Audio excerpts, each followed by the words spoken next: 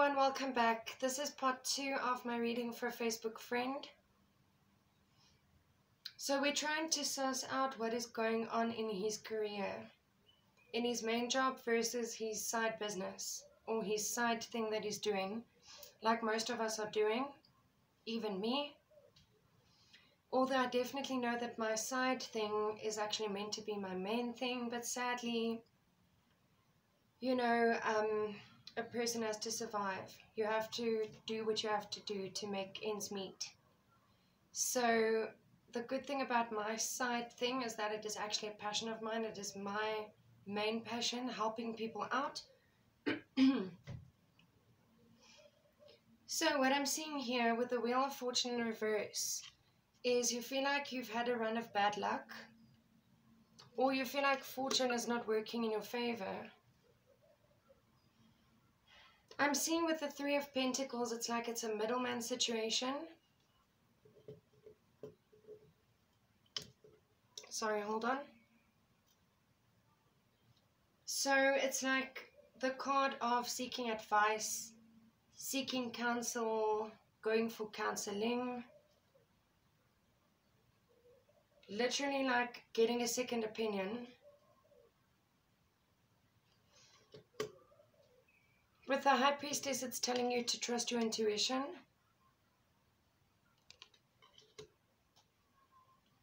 Because as we saw, you might know the answers already. Okay?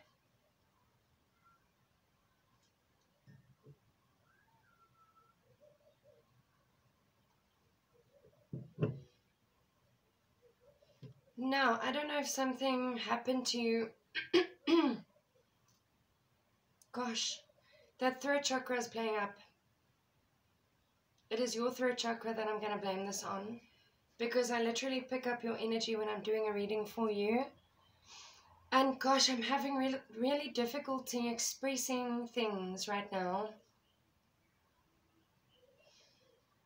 Okay, Six of Pentacles is the soulmate or past life card.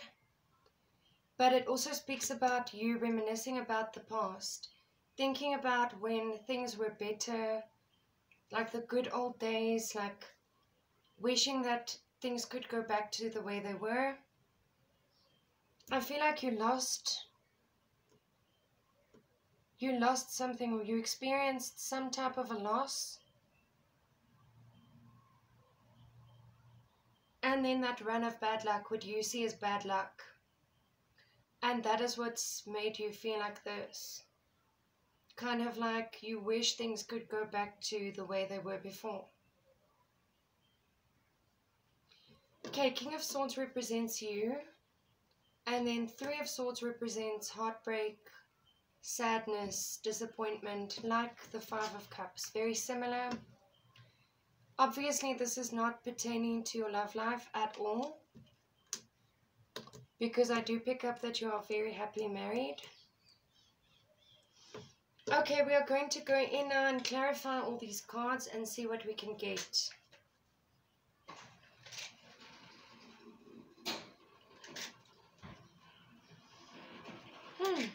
Some heavy energy here, really. I'm not gonna rose coat it or sugar coat it. Alright, with the Six of Swords reversed, it's clarified with Ten of Swords.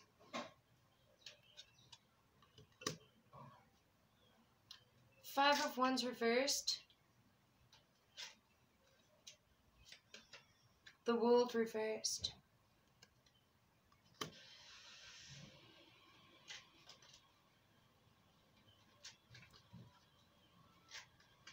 Nine of Wands reversed. The Tower reversed.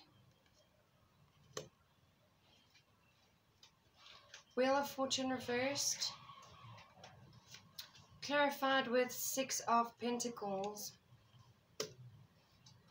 Let's see, Three of Pentacles. With that you have Ace of Cups reversed. Keep in mind that even if this is not a love reading, and if a love card comes up, it doesn't always speak about love, not necessarily. I see what this means, by the way.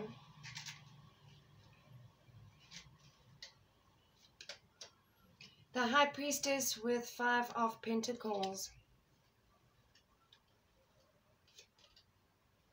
Then 6 of Cups with Knight of Pentacles.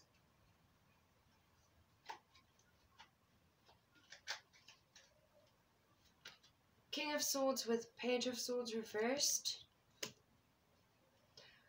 I don't know if you are considering starting a brand new venture or a brand new project. I don't know if part of you wants to cut out this second thing that you've been doing and look at doing something completely different. Because I do see that you've considered dropping this with that Death card. Okay, that's exactly what I was just talking about. There you have 7 of Wands reversed with 3 of Swords. It's like you're resisting something, but I'm feeling like in the future you will not be resisting it anymore.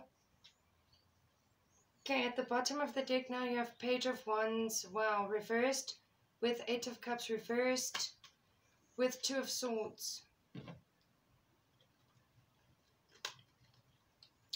Okay, so there's no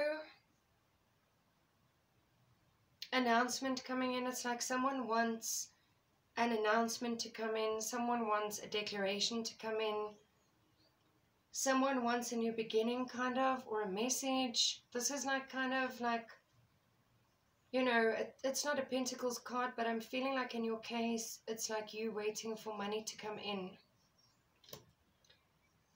And the 8 of Cups is the walking away card, but it is in reverse. So either it is telling you that you will walk away from something but you're not seeing it yet, or this is literally you not wanting to walk away from something, because I see indecision with the 2 of Swords. Now please keep in mind that I'm not a fortune teller. I can't give you complete and definite outcomes. I can give you possible outcomes. I can give you an idea of what might happen. But ultimately, we all have free will, and it is your choice. Now, I'm seeing that you're feeling defeated at the moment. You are experiencing the 10 of Swords. So in between the last healing I did for you, which is like not even a month ago, and now, something really happened that crushed your spirit. I'm feeling like it's work-related. I'm feeling like you were very hopeful, very optimistic, thinking that, you know, you'll start seeing results when nothing came in, and it's left you feeling very defeated.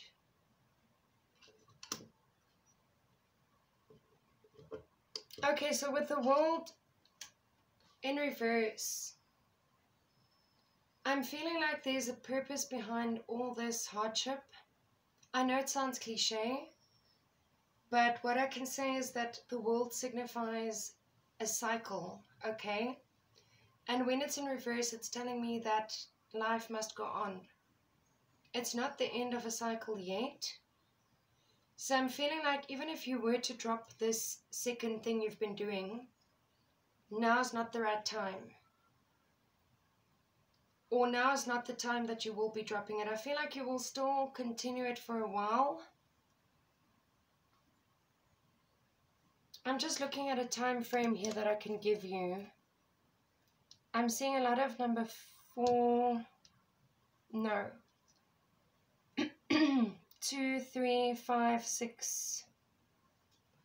You know what, I want to say like 5 to 6 weeks or months from now. I feel like that's the time you're going to give it before you can really make a decision. And if by then it hasn't brought you that satisfaction or that financial stability that you've wanted, then I feel like you should really consider looking at something different.